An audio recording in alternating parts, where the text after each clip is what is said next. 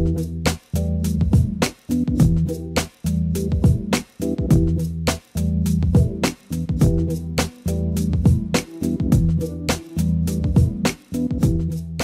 everyone, we're back for another product overview. Today we're taking a look at another Microsoft Teams Rooms option, the Rally Plus from Logitech. Previously we took a look at the Tap Plus Meetup for a Microsoft Teams Rooms option.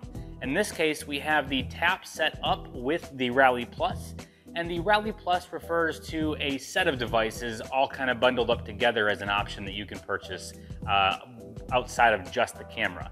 You can get this PTZ camera by itself, but the Rally Plus includes the Rally itself, each of the front room speakers, your display hub, which you see down below. There is a table hub over on the table, and there are a couple of mic pods that connect to that table hub.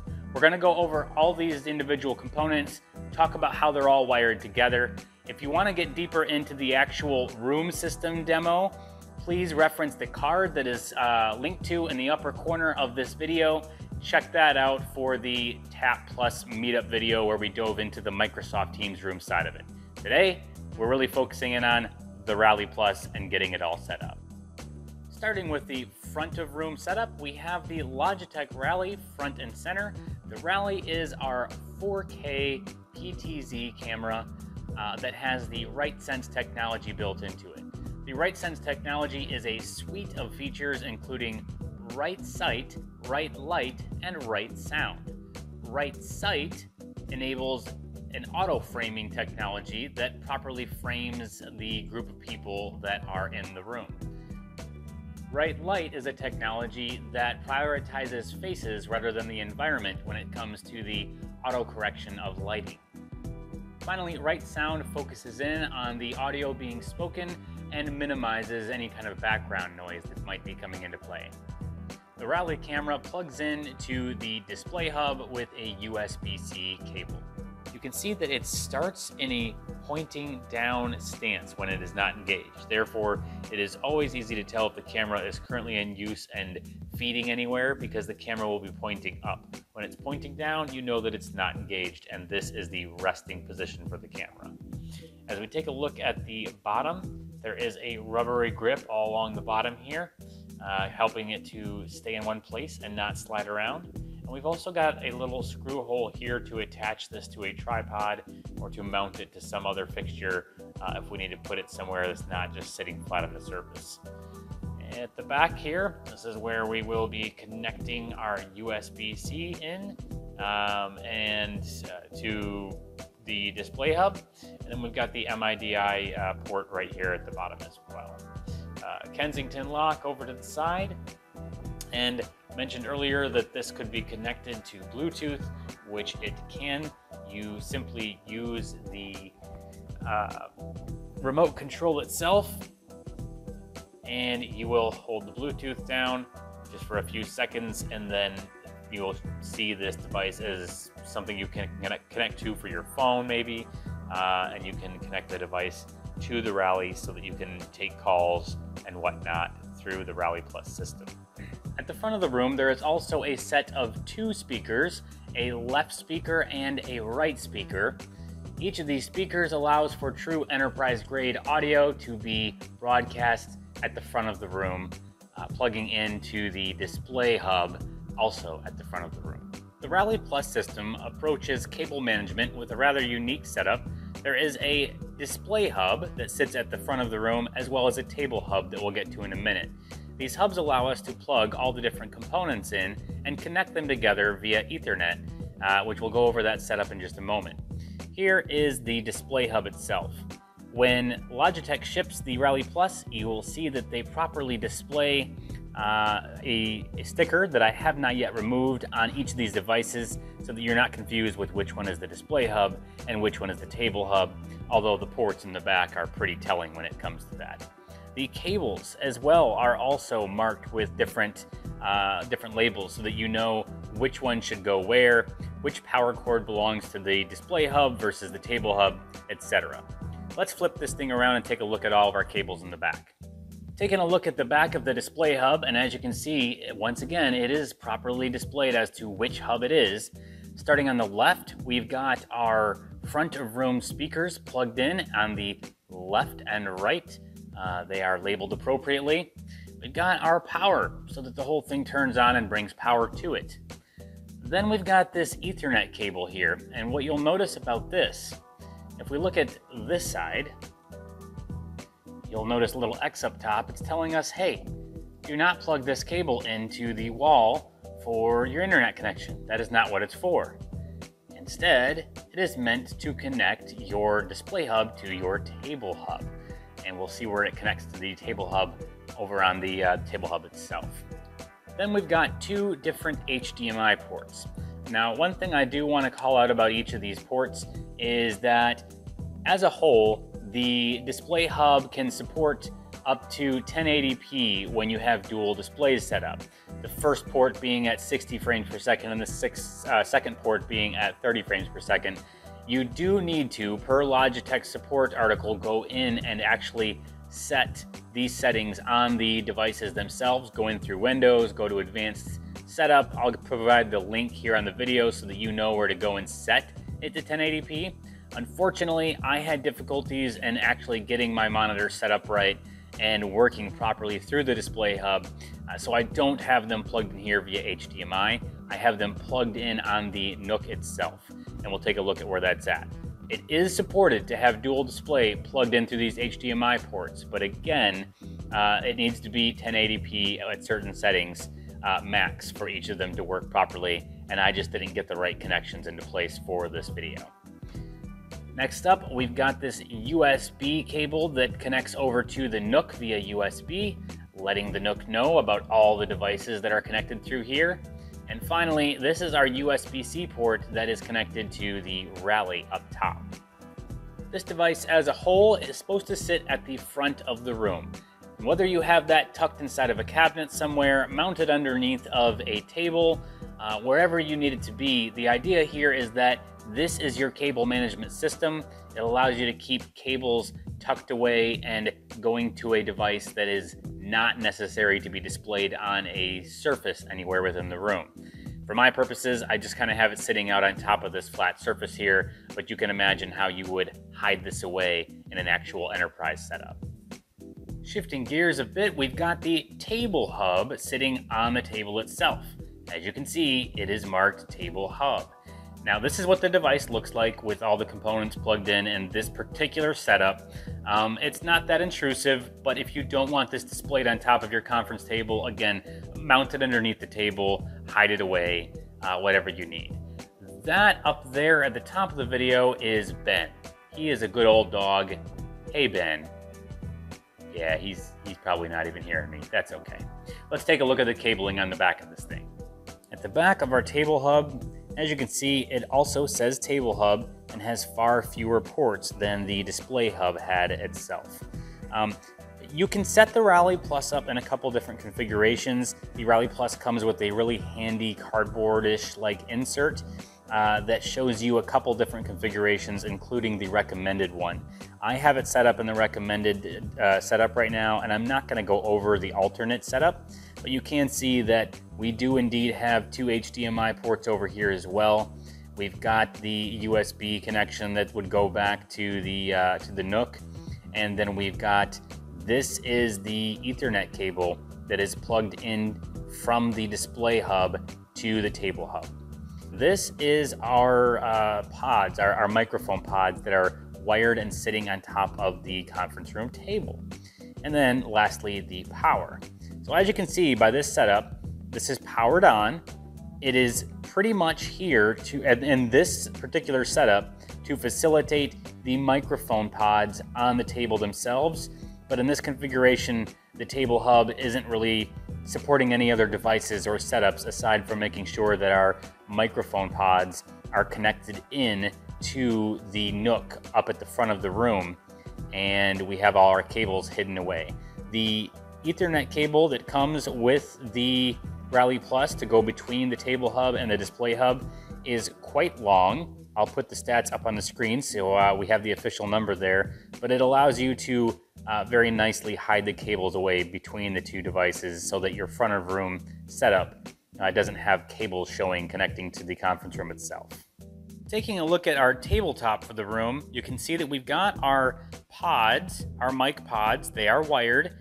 You have the wire over on the left-hand side here that is going off the table, and that is where it actually connects into the table hub sitting right back there. Again, that table hub could be connected away somewhere out of sight so that you're not having to look at that on a table.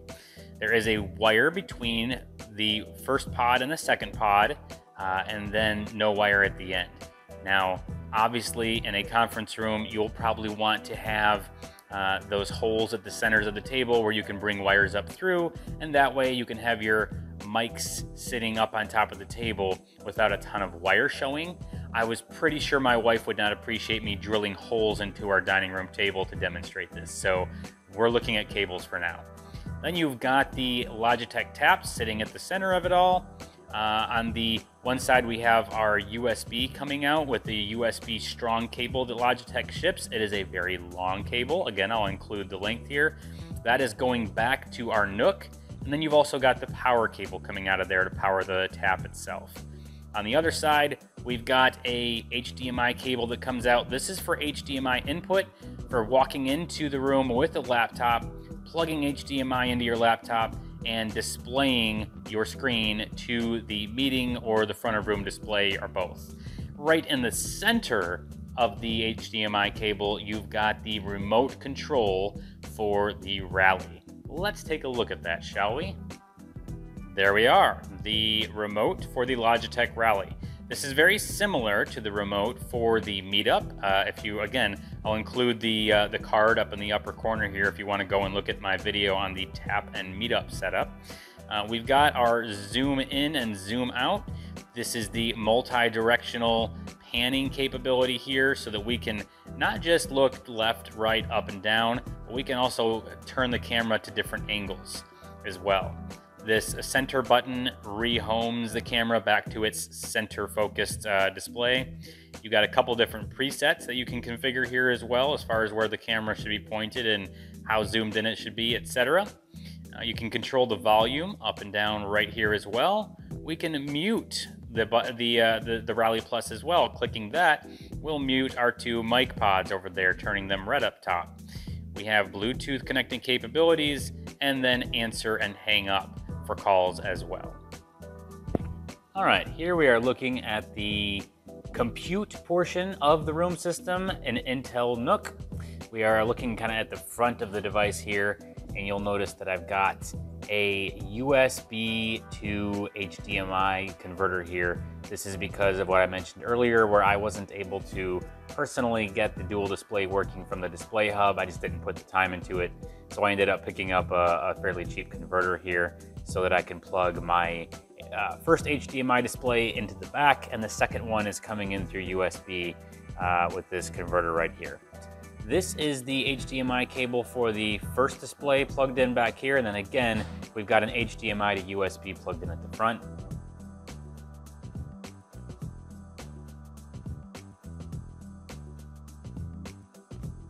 To demo the meeting join experience and using the Logitech Rally with the Rally Plus equipment, we have set up a Rally Plus demo meeting. You can see we've got our handy dandy join button that pops right up on the tap as usual. Let's go ahead and tap that join button. See what I did there? You see that? And then we'll go ahead and watch ourselves join the meeting up front and see the Rally spring into action. As I click join, we jump into our meeting. The Rally comes to life and points right at me. Hi. And now we wait to be admitted via the lobby. Now I'll join this meeting and we'll go ahead and admit the Rally system into the system. And we have tapped the mute on both our Microsoft Teams client as well as on the mic pods themselves. So now they are glowing red. As you can see, they're glowing red. Now we're off mute. Back on mute. Okay, so we are in a Microsoft Teams meeting that nobody else has joined yet on the Logitech tab. using the Rally Plus system. What we're going to do here is take a look at how we can take advantage of the dual display in this case. You see that our video is on the one screen, which is where we'll see video of other participants when they join, but our secondary screen has nothing on it at this point.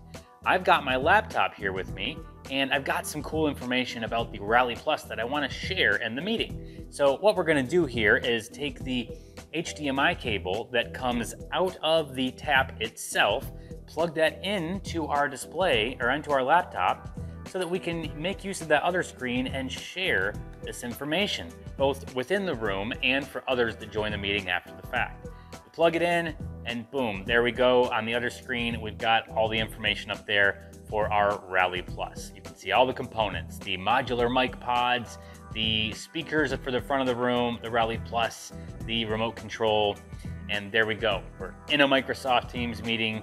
We've got the Rally Plus giving great clear video. I have even used the remote control to zoom on in to just myself and my camera here, so I can customize where the camera is looking for these meetings, and we're sharing content via the tab.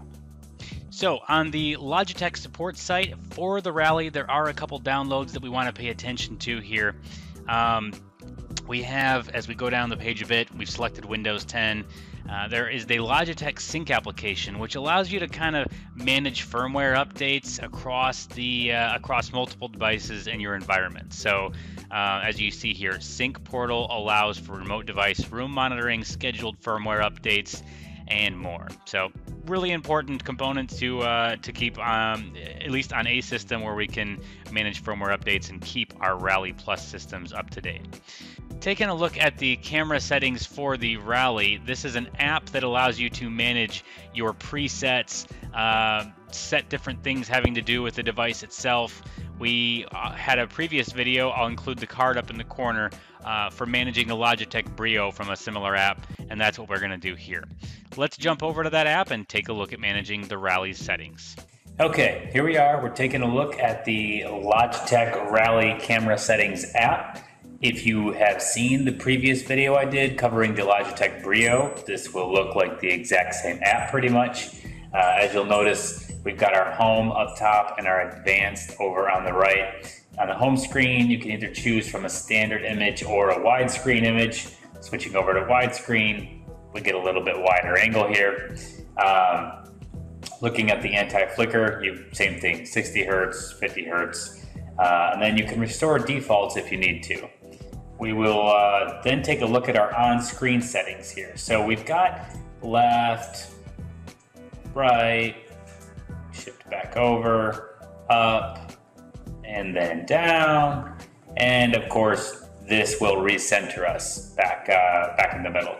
Now, when you first open this app up, it won't do anything unless there is actually a camera plugged in.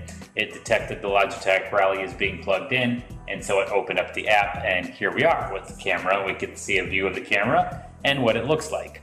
If we go over to the advanced settings, you'll see that we've got our brightness, contrast, color intensity, auto white balance. We can turn that on to auto here, and then auto focus. So if you turn off the autofocus and you start sliding this down, you'll notice we become out of focus rather quickly.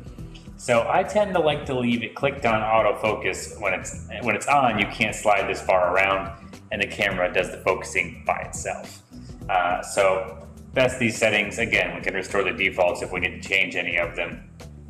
And going back over to, actually, if we just scroll down a little bit here and click on the Logitech Rally camera question, or not, I guess exclamation mark there, you get to see a little bit more information about the device here. We get to see the build for the application. Now that we've kind of taken a look at that, I want to cover setting presets on the camera. So again, we've got our, bring this up to the camera, we've got our remote here, and we've got our two presets at the bottom. We've got 1 and 2 down here. So in order to set a preset on the camera, we need to actually get the camera into the position we want. So I'm going to actually zoom in a bit here, and I'm going to say that, scroll out a little bit.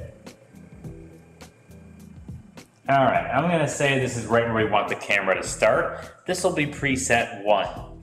So I'm gonna show that when we actually do preset 1, you hold the preset 1 down once the camera is where you want it to be, and you hold it down for about 3 seconds, and we actually see the blinking of the camera right down here at the bottom of the camera itself. That shows that we've set a preset.